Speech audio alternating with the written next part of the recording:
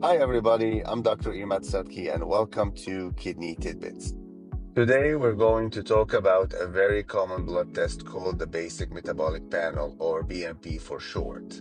It's one of the most commonly ordered blood tests, and it gives important information about how your body is functioning. If your doctor ordered a BMP for you, you might be wondering, what does it check for? Why is it important, and what do all these numbers mean? Let's break it down in a simple way. There are 8 components of a BMP. The first one is sodium, which controls the fluid balance and the nerve function in the body. Too high or too low sodium can cause dehydration, swelling, or confusion. The second one is potassium, which is essential for heart and muscle function. Too high or too low potassium can be dangerous for the heart. The third one is chloride, which works with sodium and potassium to maintain a healthy fluid balance. Too high or too low chloride can indicate dehydration or kidney problems.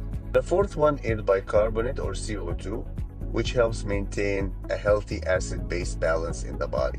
Too high or too low levels can indicate possible kidney or lung problems. The fifth one is blood urea nitrogen or BUN, which measures how well your kidneys are filtering waste. Too high BUN can indicate dehydration or possible kidney problems. Number 6 is creatinine, which is another key test to measure kidney function. If your creatinine is high, it could mean that the kidneys are not functioning properly. Number 7 is glucose, which measures the blood sugar level. High glucose could indicate diabetes, while low glucose level can cause fatigue and dizziness. Number 8 is calcium, which is important for bone, nerve, and muscle function.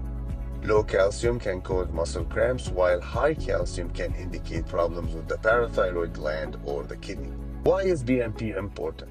The test helps your doctor monitor your kidney health, look for electrolyte imbalances, and metabolic problems such as diabetes. If you have diabetes or kidney problems, your doctor would order the BMP on a regular basis. What should you do if your BMP is abnormal? If your BMP results are outside the normal range, don't panic. Sometimes small changes can be due to dehydration, diet, or temporary changes.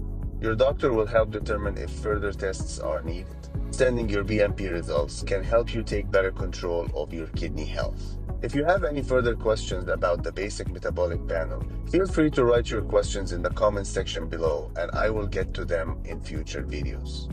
If you found this video helpful, don't forget to like, subscribe, and share so we can help more people take care of their health.